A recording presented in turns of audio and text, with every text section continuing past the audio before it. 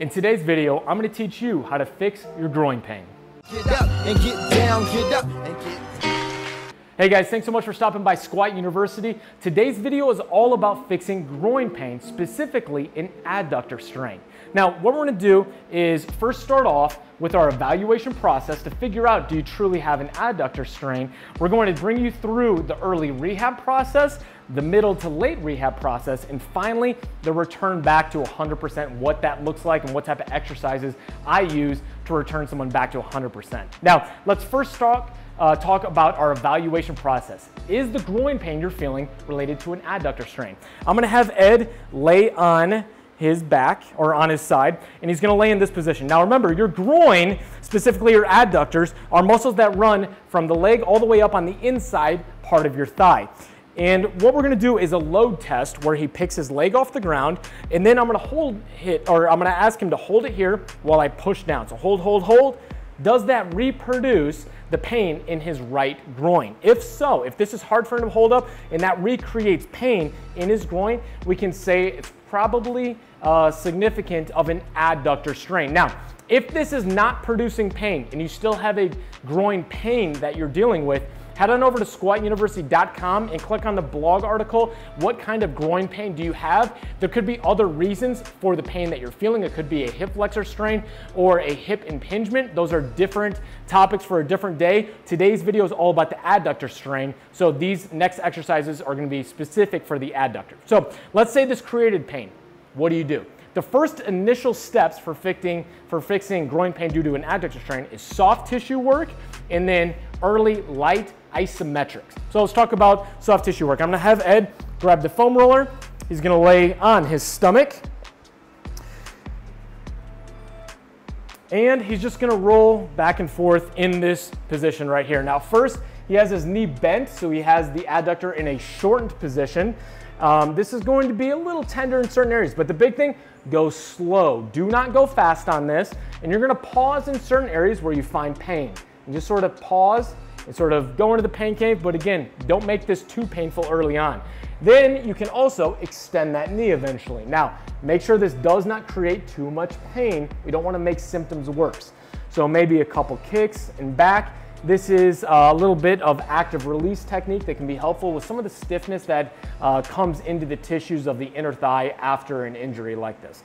So maybe 1 to 2 minutes, and then he's gonna roll back onto his back. So we've addressed soft tissue quality and the way in which those tissues are moving. We're also gonna work on light strengthening. This is very, very helpful after initial groin injury. Something like this you can do 2 days after, does not need to be something that you wait a long time to add these in. He's going to grab that foam roller, put it between the knees, and he's gonna squeeze in. Now, think about if 100% of your force were to break this foam roller. I want you to back off. We're gonna go sub-maximal isometric, something like this. Squeeze maybe 30 to 40% at the start. See, what does that feel like? This should not reproduce pain. So we want this to be sub-painful as far as the intensity that you're feeling. Something like this, let's hold for 10 seconds and then relax. And he's gonna do maybe 10 to 20 reps. As he gets stronger and has his symptoms decrease, he's gonna push harder until he can get up to the point where he's pushing as hard as he can for, again, that 10-second hold up to 20 reps. And this is helping bring back a strength stimulus to the injury, but not continue to make things worse. As he gets better, we're gonna increase the difficulty of the isometric by having his legs completely straight. And he's going to squeeze here. Now again, the reason this is harder is because we are lengthening the adductor by straightening his legs. So we have a longer moment arm for the adductor muscles. This is more difficult. So again, he's gonna squeeze. And again, an isometric is a muscle contraction without any movement. You can see that the hips are not moving at all. So he's squeezing as hard as he can. Again, the adductors are pulling the legs in. And you're gonna go through the same protocol. So you're gonna start light, 30 to 40% of a max voluntary contraction. As that gets easier, you're gonna go harder and harder until you're pushing as hard as you can. Something like this after a groin strain, after doing your soft tissue work, this may take a few weeks to build back up that strength as your pain symptoms wind down. That's phase 1 of a groin strain rehab. Phase 2, once this is pain-free, we're going to test our original test again, so lay on your side.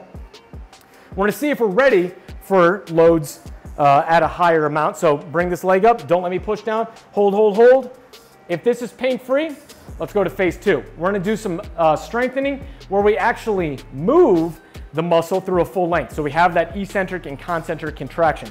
So I'm gonna have Ed come on up onto the platform.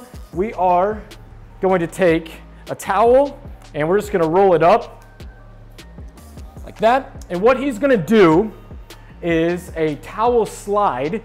So step on there and he's going to squat and push the towel away from his body and then slowly bring it back in. Now, what is this doing? So this would be for his adductor on his right side. As he goes out, the muscle is eccentrically lengthening under tension. And then as he pulls it back in, the muscle is doing a concentric muscle action. So it is shortening under tension. This done too early, whenever you have that initial groin strain, this would recreate pain. So this is too early for some people, or if this recreates pain, you need to go back to your early isometrics and your soft tissue work. So something like this, I may have him do 2 sets of 10 reps. And eventually, this is gonna get really easy. We're gonna go and add back in even more load. So I'm gonna have him come over here and he's gonna return to his squat at this point. So he can do his regular squat. For him, he's a little bit more toed out position.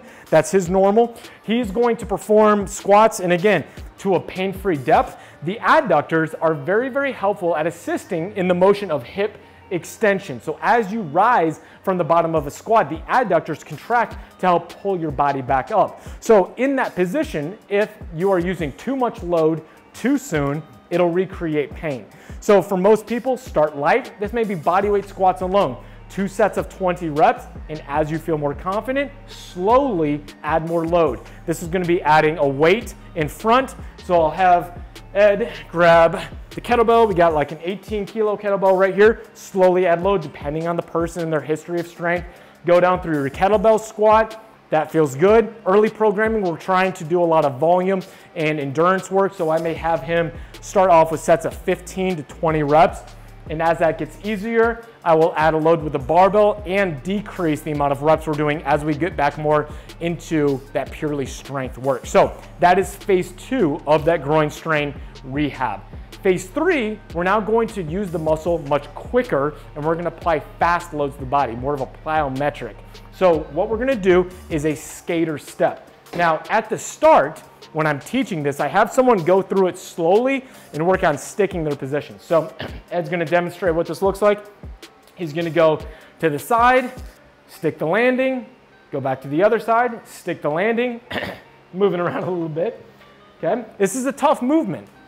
Basically what we're doing is going like a speed skater in the Olympics and sticking the landing. Now, right now this isn't plyometric, it's a fast movement, but eventually we can make it fast where his body's absorbing and then letting off that force very quickly. So it would turn into a fast skater step side to side. So this muscle is being placed under a lot of load very quickly and having to react accordingly.